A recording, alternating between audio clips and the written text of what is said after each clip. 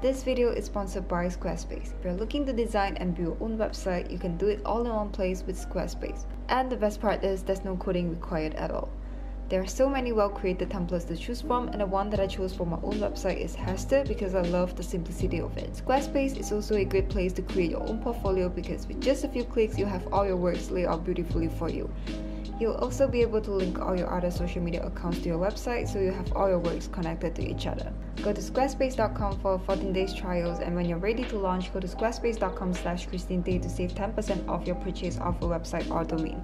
Once again, thank you so much to Squarespace for working with me on this video.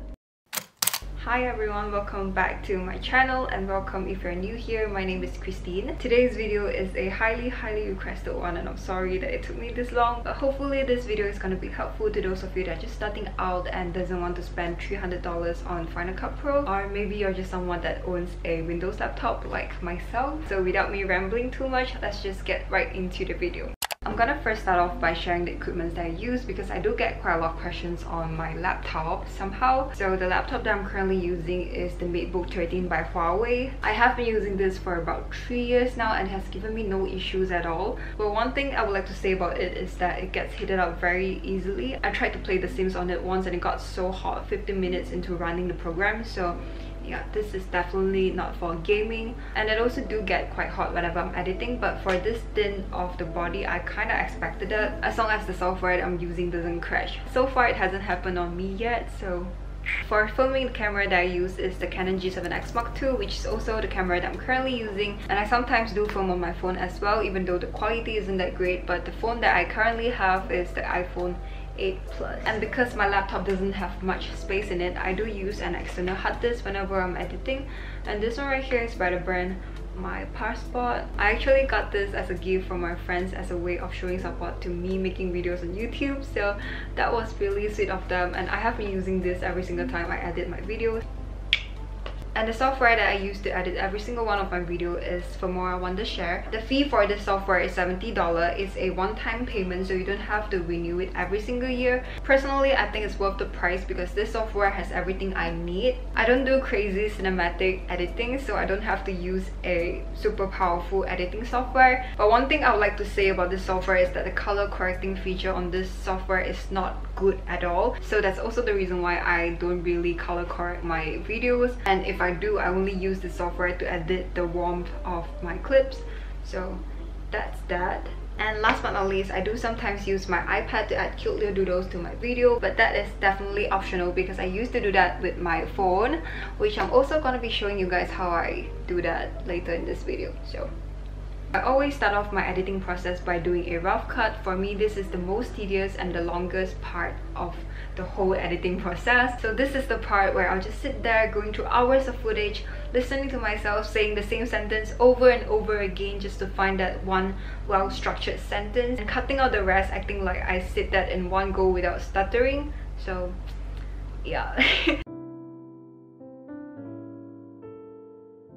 My foam roller is still on right now. My foam roller is still on the floor. I'm gonna have to take some time to clean up my room later today, but right now I'm super hungry because it's currently 12:30 in the afternoon.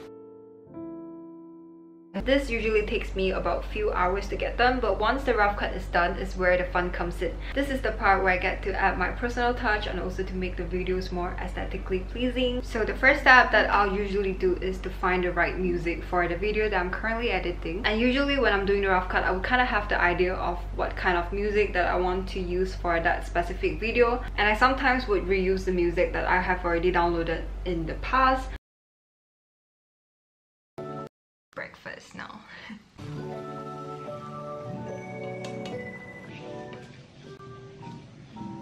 If I want to look for new music, I would go to SoundCloud or I would go to Dematic, because music from Dematics are 100% copyright free. You just have to credit them in your description box. And if I do find music that I like on SoundCloud, I would go to YouTube to check if the music is copyrighted first before using it in my videos. I would go to YouTube, search the name of the song, go to the very bottom of the description box, and if it shows what company this song belongs to, it means that this song is copyrighted, and if it doesn't, then it's not. So if it's copyrighted, it means that I won't be able to use this song in my videos, and I will usually just add them to my SoundCloud playlist because they are really great songs. Next is the intro. To me, this is the most important part because you want to give a good first impression to the people who have not watched any other of your video before, and also you want to give the viewers a glimpse of what this video is going to be about. I don't know whether if I'm doing it right, but I like to have my intro about 20 to 25 seconds long because I think it's short enough to put in all the highlights, but it's not too long where the video gets a little bit repetitive. This is also the part where I like to add cute little doodles to my intro just to make them more personalized. So for the doodles on my intro, I now do it on my iPad with the app Procreate. So I like to create them in 2 layers with slight difference, just so that when you put them side to side, it kind of looks like they are moving, and that's how I create my simple little animation.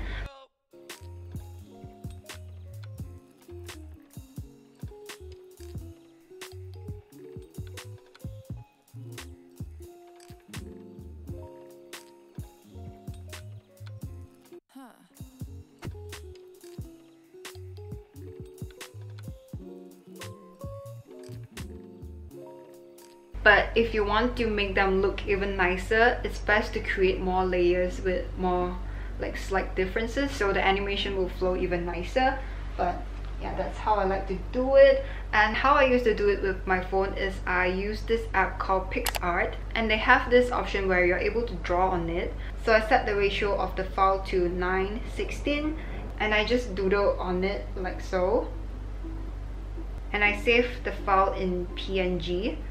So the background is transparent, and yeah, it's really simple. You don't have to get an iPad or Procreate to add cute little doodles to your video if you want to. And if you watch my vlogs, you will know that I like to add this vintage camcorder frame kind of thing to my intro as well, and I actually got all of it from filmora itself. You just have to go to the effect tab, and these are some of my favorites viewfinder frames. And my favorite transition is this circle ones that you can find on filmora itself as well. I always use this in every single one of my videos. One last thing is subtitles. I now use my iPad to handwrite all of my subtitles if I have time, but if I'm rushing to get that video done, I would just use my laptop to type out whatever I want to add to the subtitles of that clip. And I get all of my fonts from dafont.com. You can find so many different cool fonts on there. I'm gonna share with you guys some of my favorite fonts that I always use on my videos. The first one is Cooper Black. I always use this in every single one of my videos. I like that it's like round and cute. So next one that I recently just downloaded is called 8-bit style. I like that it's like very retro, very like video game kind of vibe. I don't know what I just said, but you get what I mean. And the very last font that I want to share with you guys today is Chalky Chicken. I love this font. It's just so quirky, and I discovered this font sometime around last year, and I just really like it. Oh yeah, and also I have a few apps recommendation if you guys are looking into editing with your phone. Yeah, it's called Jianying. It's actually an app from China, so you would have to change the location of your app store in order to download this app. But even though you don't understand Chinese, it's really easy to like navigate around the app. I think it's a lot better than VLLO. It has way more stuff than that app, and it also has a lot of cool sound effect built into this app, so definitely give this app a try. I don't use this app to do rough cut or anything like that, but I just use it specifically for the effects, especially these vintage ones right here. They are really cool, and they have like cool camcorder frame kind of thing as well. So yeah, that's all I have for this video, and I hope you guys find this interesting, and I'll see you guys in my next video. Bye.